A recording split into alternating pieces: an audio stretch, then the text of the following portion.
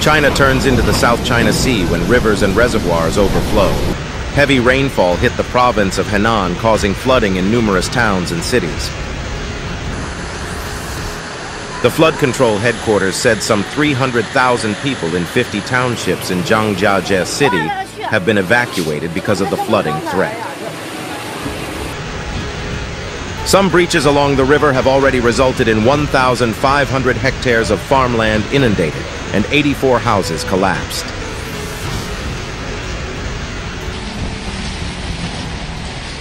Zhengzhou, the provincial capital of 12 million people, was one of the hardest hit areas, with entire neighborhoods submerged.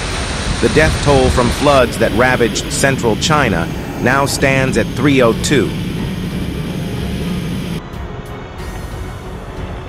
The headquarters have ordered round-the-clock patrols along the river embankments and dams, as water in 5 of the city's 10 reservoirs reached their brim.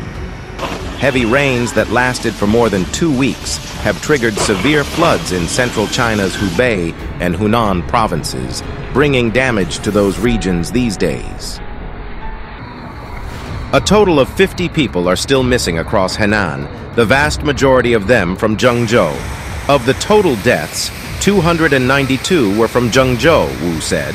Most were killed from floods and landslides, while several dozen were killed from house collapses, and another 39 drowned in underground spaces, including basements and garages. The headquarters warned that its hydrological stations in Yangtze monitored that the river is suffering from the worst flooding in 65 years. Due to the continuous rains, a section of highway in Yangtze City, Hunan province, saw a landslide on Tuesday morning, cutting off the roads.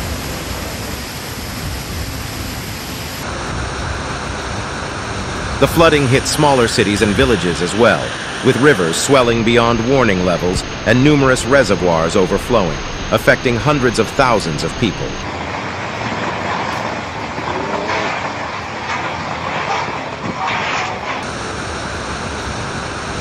The Lishui River, which runs through Yangtze, China's famed tourist spot in central Hunan province, is suffering from severe flooding, the provincial flood control headquarters said Tuesday.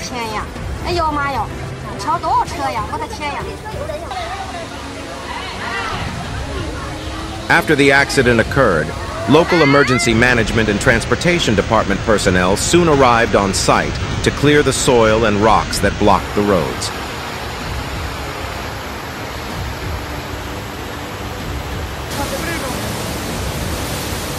The severity of the flooding was captured by numerous videos shared on Chinese social media, which showed people and cars swept away in surging torrents.